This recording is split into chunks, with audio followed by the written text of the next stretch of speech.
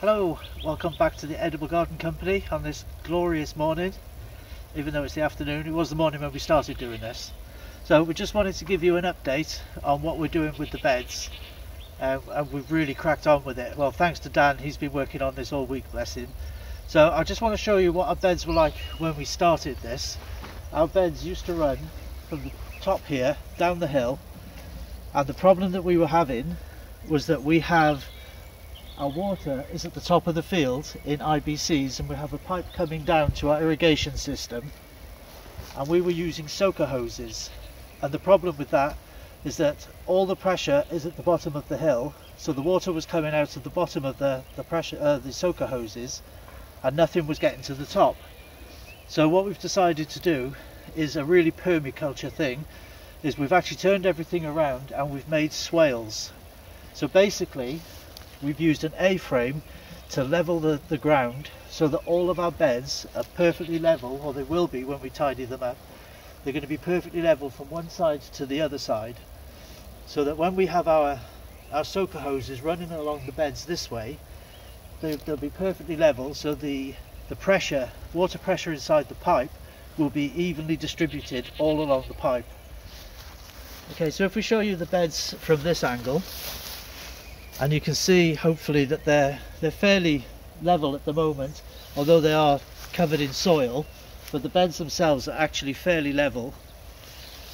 So each one of the beds will have soaker hoses running along it, and we'll have a main header pipe going down that side of the beds, which will feed each one of the pipes coming this way, and we'll have them set individually on valves so we can switch the beds on and off as we want to. Which means if we want to water this bed here, for example, we can switch all the others off, which means all the water pressure coming down from the IBCs just coming to this bed. The other thing is, when it rains, the water naturally runs down the hill and we lose most of it straight down into the Towie Valley. But what's going to happen now is, as the water comes down the hill, it hits each of the swales, and then it will slowly sink into the ground, and then come out at the next swale, and it'll slowly work its way down. And that does two things. One is it slows down the runoff of water and it helps retain water, but it also stops runoff of soil and nutrients, because the water is actually sinking into the ground rather than running across it and taking the soil away with it.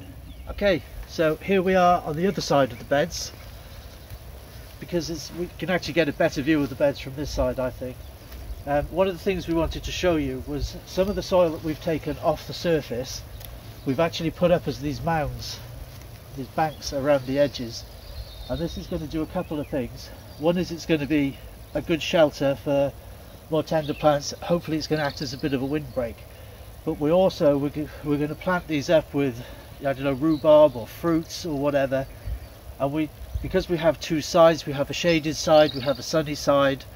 They'll also be fairly dry as well, so any plants that don't like standing in water, we can plant on these. It just gives us another aspect to grow in.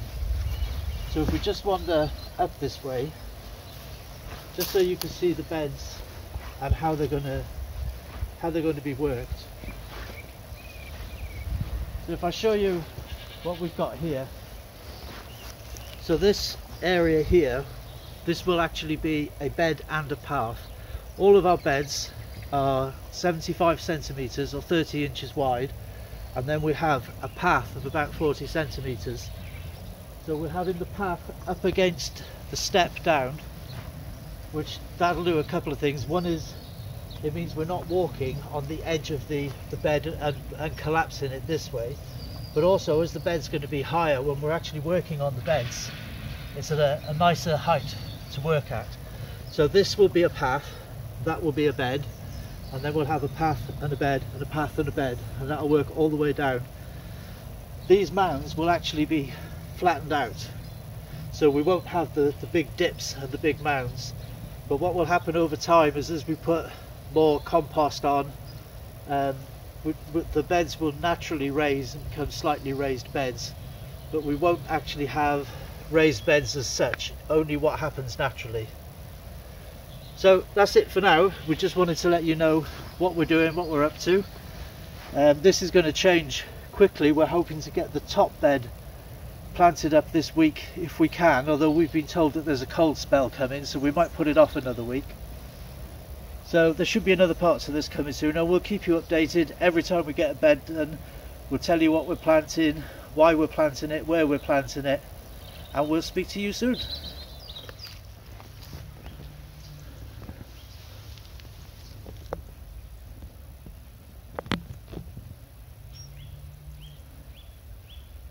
Just doing take.